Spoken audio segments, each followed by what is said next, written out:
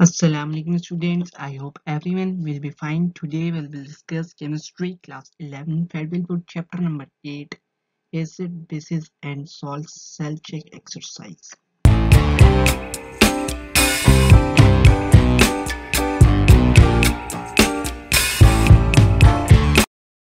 Now cells assessment exercise 8.1. Question number 1 is what is the pH of a solution containing 1.95 gram pure H2SO4 per dm cube of solution? तो molar mass of H2SO4 जो होगा वो क्या होगा जी 2 into 1.008 plus 32.066 plus 4 into 15.999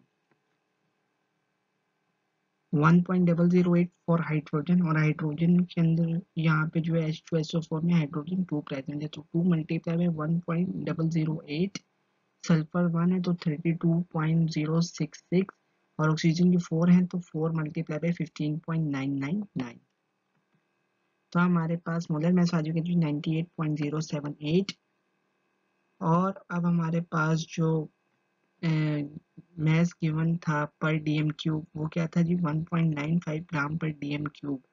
अब इसको हमने convert करना है जी two moles per DM cube.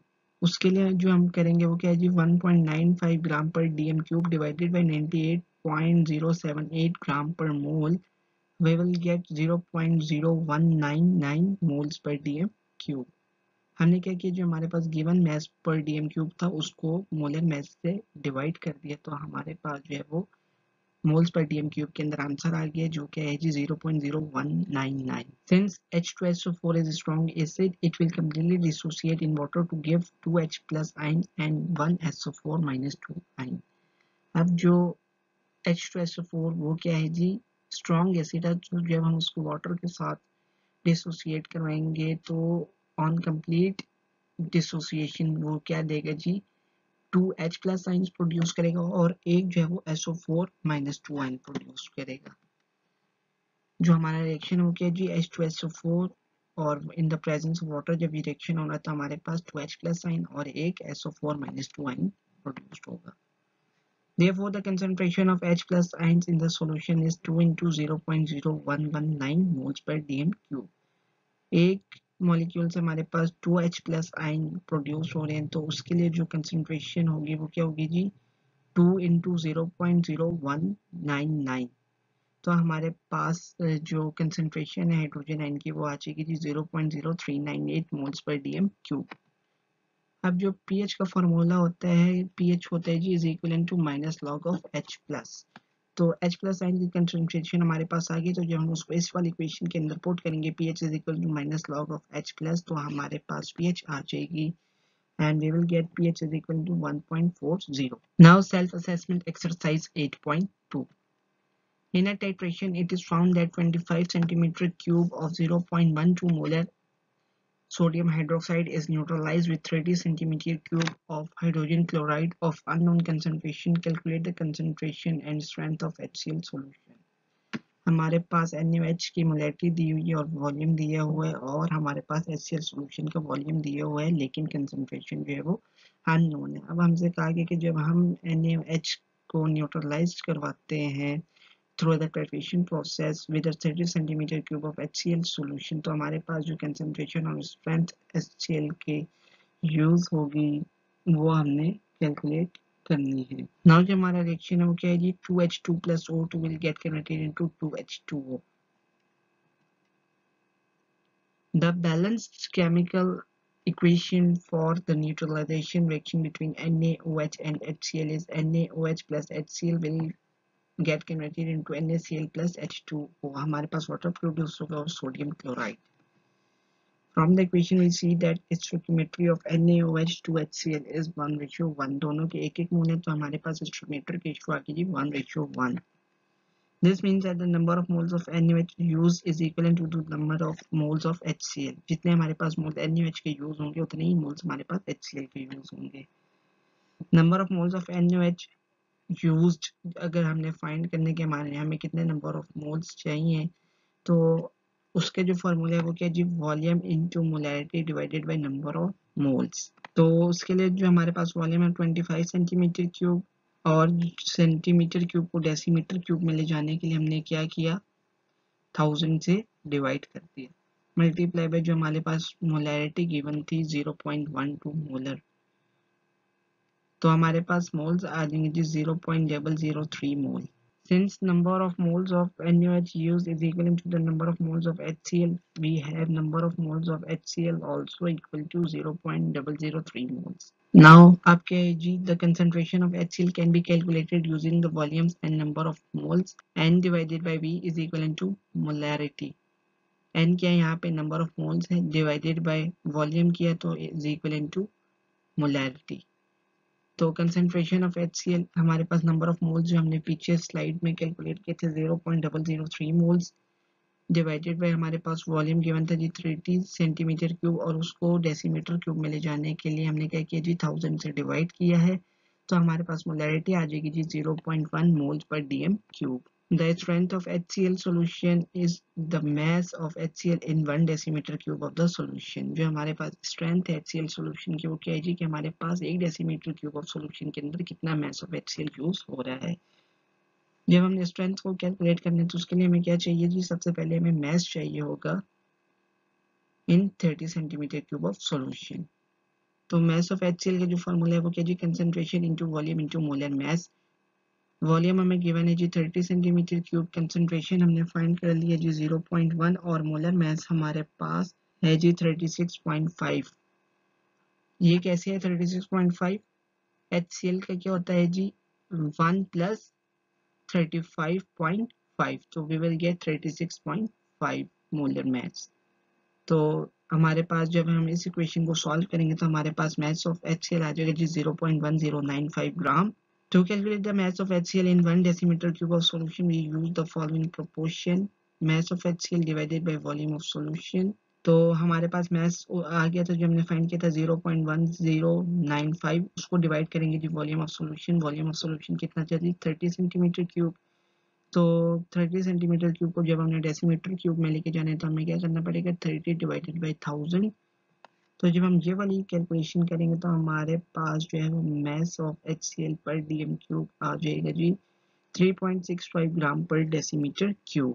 Now x divided by 1 decimeter cube is equal to 3.65 ग्राम पर डेसीमीटर क्यूब। ये हमने क्या लगाया यहाँ पे प्रोपोर्शन लगाया।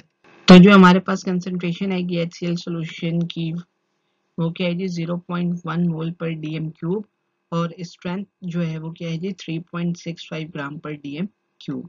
नाउ सेल्फ असेसमेंट एक्सरसाइज 8.3 है जी, what is the percentage ionization of acetic acid in a solution in which 0.1 molar of it has been dissolved per dm cube of solution।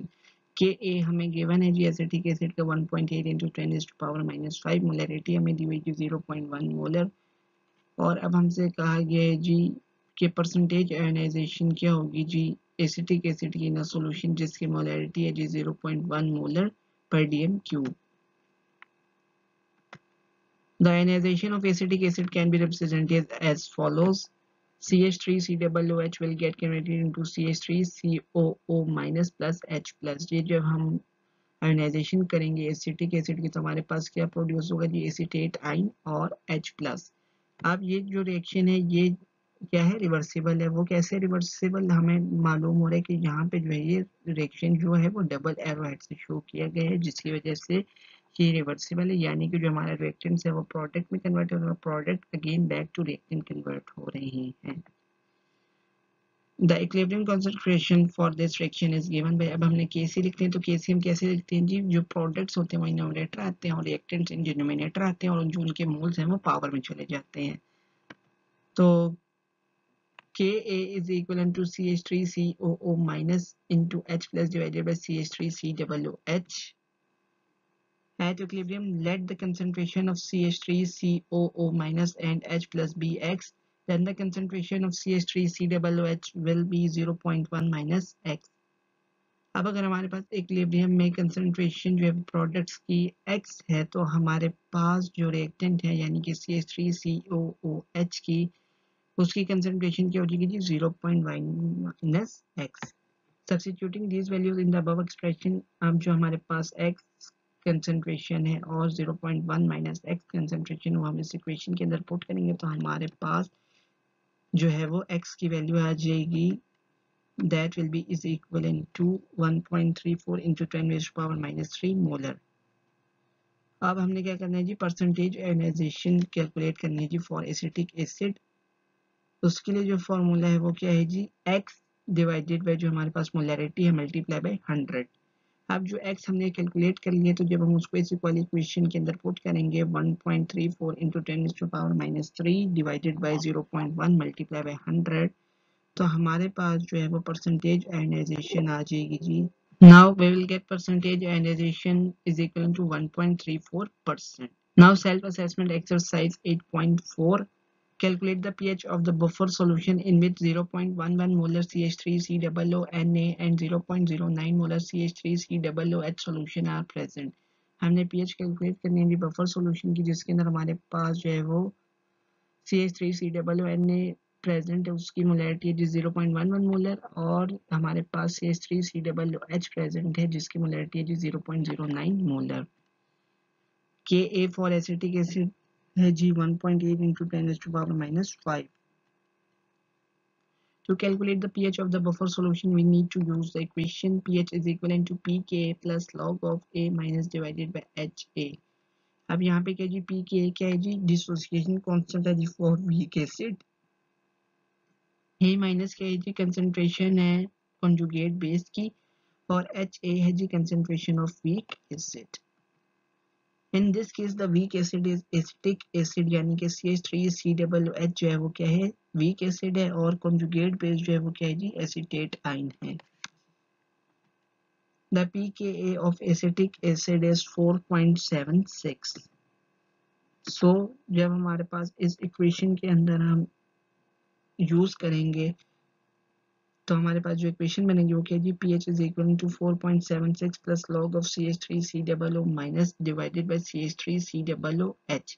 CH3COO minus क्या है जी, conjugate base है जी for acetic acid, और CH3COOH क्या है जी, acetic acid है। The concentration of CH3COONA is 0.11 molar, so the concentration of CH3COO minus is also 0.11 molar. The concentration of CH3COOH is 0.09 molar. तो जब हम इनके अंदर जो है वो मोलैरिटीज को पुट करेंगे इस इक्वेशन के अंदर, CH3COO माइनस की हो जाएगी जी 0.11 और CH3COOH की हो जाएगी जी 0.09। तो pH is equal to 4.76 plus log of 0.11 divided by 0.09, हमारे पास pH आ जाएगी जी is equal to 4.84. Now that's all about self-check exercise of chapter number 8, acid, bases and salts.